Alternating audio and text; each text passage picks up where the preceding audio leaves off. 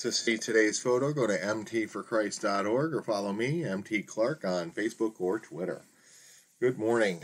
Today's photo of a stand of trees immersed in water, set against the fading light of day, comes to us from Arthur Sincotti, who shared these swamp trees with me via text on Thursday, as he and his wife Susanna are on a holiday road trip this week and stopped long enough to capture this scene while traveling through North Carolina.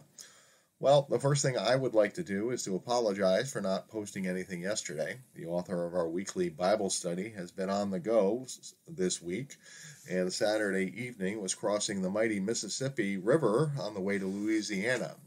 And despite their initial hopes to produce a study on the road, had to call our regular study off. So I guess Sunday was our week off for Thanksgiving. And I honestly was thankful for the break, but although I did spend some time rejoicing in the presence of my wife, I also utilized a portion of the time that was normally spent in a lively discussion of the things of God to make some significant preparations for the conclusion of the Bonhoeffer series I am producing for the podcast and the YouTube channel. I was finally able to determine just how long the Herculean effort to share Bonhoeffer's discipleship was going to take, and while I'm not sure when I will produce and release the last installment of the series, I now know that there will be 19 quote-unquote lessons in total, and that I will be releasing lesson 12 sometime this week. I was going to say Wednesday evening, but although I plan on recording my PowerPoint presentation of Bonhoeffer's The Messengers on Wednesday and my countryside home, I don't know if my cell phone's hotspot will cooperate with my intentions when I am in the great white north of Easton.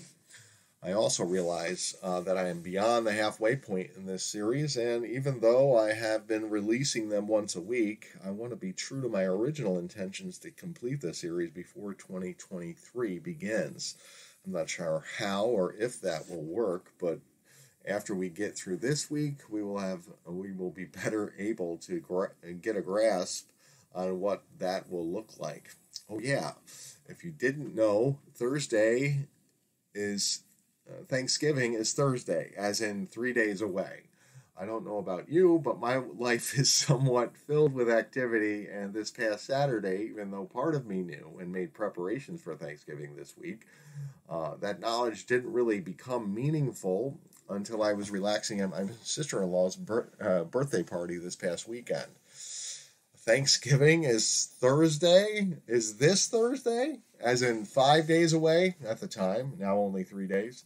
Where does the time go, right? So like the trees in today's photo, has the impending holiday on Thursday and the Christmas season just beyond, have you swamped yet? Thankfully, I am not hosting any Thanksgiving Day celebration this year, and I am very happy to be going to my brother-in-law's on Thursday. But I can recognize the stress that we may all be under in anticipation of all that is to come on Thursday and the weeks ahead. In fact, I had a real freak out a couple of weeks ago because I had the day off on Election Day. I went Christmas shopping and got a lot of it done on November 8th.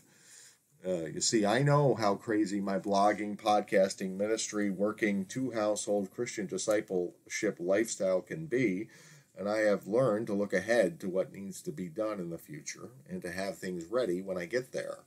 With proper planning, it all works out, but you have to be diligent, and sometimes, unfortunately, the world will not be on the same page you are. Yesterday, I had some unexpected free time on my hands as our regular growth group was canceled, so immediately I thought of my need to get gift cards for Christmas. And I realized that after Thursday, we will be officially in the madness of the holiday season, where the stores and parking lots will be filled with holiday shoppers. So I decided that I was going to get her done in terms of most of my Christmas shopping by getting the gift cards now. Capital N-O-W. So off to the mall I went. I was positively gleeful over the availability of parking, the relatively small crowds, and the fact that the gift card kiosk had all the gift cards I needed. And admittedly, I needed a lot. So just as I was going to congratulate myself on being super smart, the world blocked my goal of getting her done. The cashier at the store I went to informed me that there was a limit to the amount of gift cards I could purchase. The limit they were imposing would make my trip to the mall essentially meaningless. But like the male equivalent of a Ken apparently, I decided that I didn't need to waste my time with a drone at the cash register that was just trying to do their job according to the policies they have been taught to enforce without question. I decided to take my request, complaint, significant purchase to the miraculously vacant service desk. There were 3 people behind the service desk, and at first I thought surely one of them would sympathize with me and just help me get her done. But unfortunately, instead of sympathy and assistance, I got apathetic, almost disdainful looks and a repeat of the cashier's apologies and explanations of things that I knew from prior experience just weren't true.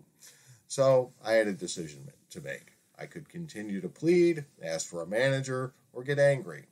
Or I could go around this obstacle by other means. You see, I always buy gift cards for the holidays in mass quantities. And while you may have to play games in person at the store, a whole new level of freedom and efficiency comes from doing things online.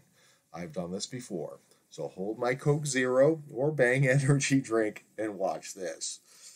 Immediately, I go to my phone, but quickly determined that my phone can't move as fast as me, and I was just going to have to give up the quest until I could put in my orders on my laptop at home. So I more or less resolve to get her done another day. So I go home and put my laundry in, take care of some other things around the house before I decide to attempt to order my gift cards and have them shipped to me instead of going to the store, which I discover I can't do.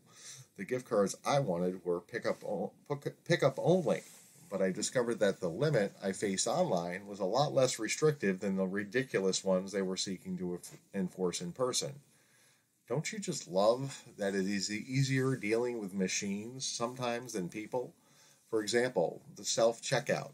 I know some people object about the self-checkout. It costs people jobs and I don't work here, etc., etc. But me, I love them and even take some pride over my skill at getting through the self-checkout quickly. Get out of my way, I'm getting her done. So, because of that great service I get from my fellow man, where it is possible I will do things online nearly 99% of the time, with rare exceptions.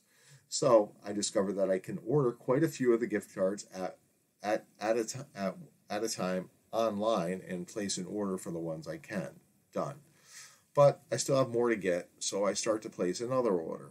When I realize that the online order system is actually trying to help me with a pop-up that I ignored on my first purchase.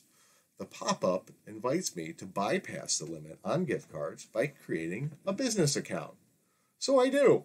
My business is a not-for-profit online organization called mtforchrist.org, where I produce Christian devotional type encouragements and education materials for the masses, free of charge. So, have you heard of it? So, I now have a business account with this store, and I am able to order the rest of my gift cards in a single order. Awesome, right? Oh, it gets better. I no sooner finish my second order than I get an email that tells me my first order is ready for pickup. So, even though I drove all the way home from the mall, I decide just to wait until my second order is fulfilled, and I'll go back the way I came and get her done today. And I do. I got her done. Thanks to the internet telling the people to just give the guy what he wants, I got her done.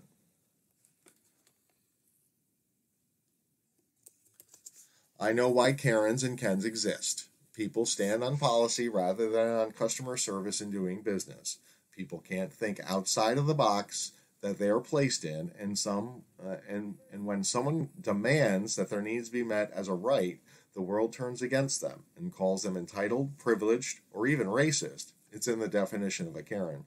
Rather than changing policy, they try to block their goals. But these mama bears and angry old men know better. If they argue long enough or get to the right person with the pragmatism or authority to actually make a decision outside of a corporate flowchart, 90% of the time they succeed, maybe even higher than that.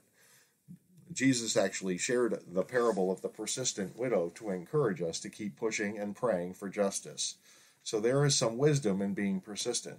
However, I would recommend keeping your cool and maintaining your peace when you come up against opposition like this. People are just doing what they are told to the best of their abilities. And as they say, our lack of planning doesn't constitute an emergency, Karen or Ken. So, although I got her done yesterday, without a fight, mind you, although I felt positively triumph from beating the system with the system, I would recommend that you plan ahead in the days ahead so you won't feel swamped by the stress that can come with the most wonderful time of the year.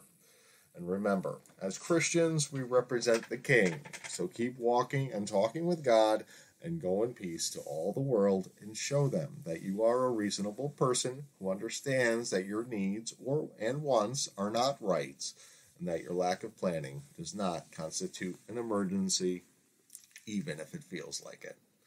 As always, I invite all to go to mtforchrist.org, where I always share insights from prominent Christian theologians and counselors to assist my brothers and sisters in Christ with their walk.